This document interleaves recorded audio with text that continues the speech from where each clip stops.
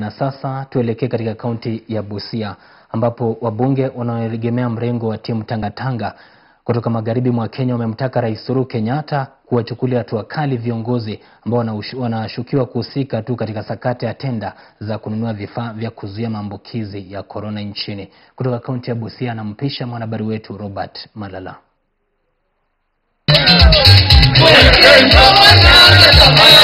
Wabunge hao wakiongozwa na Benjamin Washiali wa Mias Mashariki, Didmas Barasa wa Kimilili, Danu Wanyama Webuye Magharibi pamoja na aliyekuwa seneta wa Kakamega Boni Khalwale wamesema kwa sakata hiyo inahusisha wandani wa kinara wa ODM Raila Odinga ambaye kwa sasa amemfumba macho Rais Uhuru Kenyatta. Sisi vile ninaona salamu badala ya kubadilisha ile walikuwa nafikiria ni ubaya, hao ndio wamebadilika. Kwa sababu nilishangaa juzi mzee wetu akasema kulingana na tenda ilifanyika kwa upande wa Kemsa ikapatia msichana mwingine ndio ametoka college 4 billion single sourcing.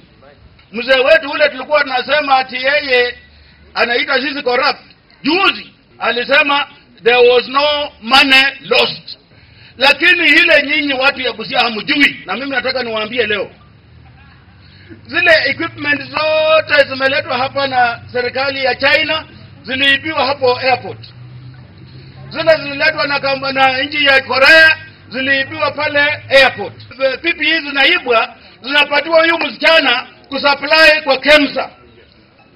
Wale watu ambao wametajwa kwa kufuja mali ya umma kule Kemsa, wale wajumbe ambao wako kila pahali, wewe bwana Junet umetajwa, wewe Gladys Wanga umetajwa, wewe Rafael Tuju umetajwa.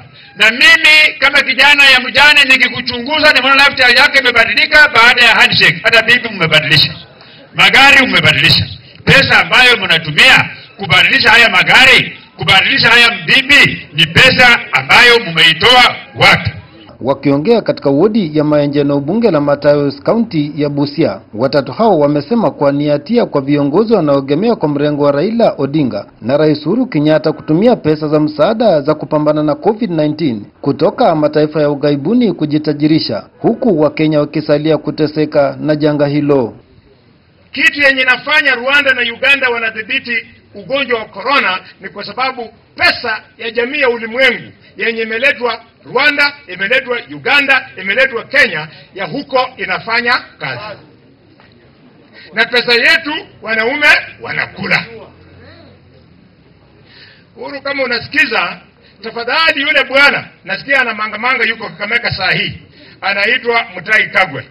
Huyo mtu akifika Nairobi apate kama umemwachisha kazi ameenda kabisa. He has no idea how to fight corona. Huyo ndio mtu ameambia umma ya Kenya kwamba ati alikunywa chai ya milioni 4 wakati anapigana na corona. Tuliambiwa siku ya kwanza bila corona kesi ilitajwa mara ya kwanza, Kenya ilipata zaidi ya bilioni 7 pesa za Kimarekani. Na hii tunaambiwa wewe ukiwa mgonjwa ya COVID hakuna madawa. Kwa hivyo bwana Mutai Kagwe, I want you to call another press conference tomorrow before you give us the usual statistics of how many people have died of COVID, how many people have tested positive. I want you to tell this country where the money that the donors has brought in this country has gone to do. That is when we will begin to take you serious. Wakati huo wamemlaumu kinara wa ANC Musalia Mudavadi kwa kurejesha jamii ya magharibi nyuma kutokana na hali yake ya kusita na kutumia nafasi yake visivyo. Musalia Mudavadi yuko hapo mbele kidogo, na sisi tumempatia nafasi akuje tumpatie nafasi yake. Lakini nataka niwaambie Musalia ametekwa nyara na ndugu zetu wale wanataka wamvute nyuma. Sasa mimi nataka niulize ndugu yangu Musalia, hii unakataa nafasi ya uongozi inasaidia Waluya namna gani? Deputy President, I want to tell you, look no further. Should you choose that one of us becomes the man you want, we will do the job and we will deliver 100% of the vote of the Omluya, support Nende Omteso.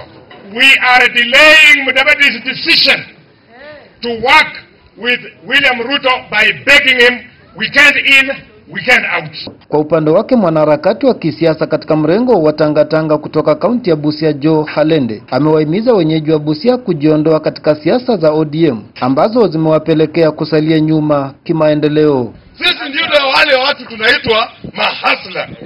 Na hapa Busia tumekuja mchana kutangaza kwamba Busia pia tuko na William Samoei. Sisi kama wakazi wa Busia tumedhulumiwa kwa miaka mingi. Na tumedhulumiwa kwa sababu ya makosa yetu moja. Tuliamini kwamba hiyo chama itatusaidia. Tu tukakufa na huyo jamaa. 2007 tukakufa na huyo jamaa. 2013 tukakufa na yeye. 2017 tunakatazwa mwache TB Mtialala, ndio hao tu tumefuata. Bwana, if you try utoke nje ya hii county, uiteremuke hapa Kakamega, utaona maana ya devolution. Lakini ukija Busia, kwa sababu tunapigia chama, tunapigia walevi, wengine wanakuja tu hapa wanaenda Uganda kulewa. Na mnamjua ni nani? Robert Malala, Nyota TV, eneo bunge la Matayos, kaunti ya Busia. Asante Robert Malala kutoka kaunti ya Busia. Kwingineko ni kwamba mbunge wa Mumias Mashariki